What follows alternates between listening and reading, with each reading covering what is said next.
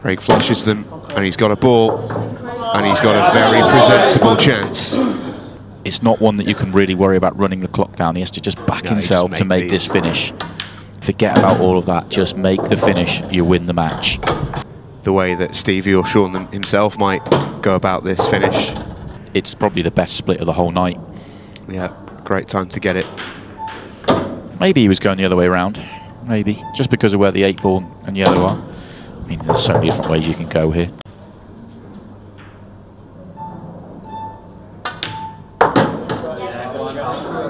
It's not a great angle. Can he? Oh, he's straight enough. He's just straight enough. I thought he had a hair more angle. And he knows. He's in the final.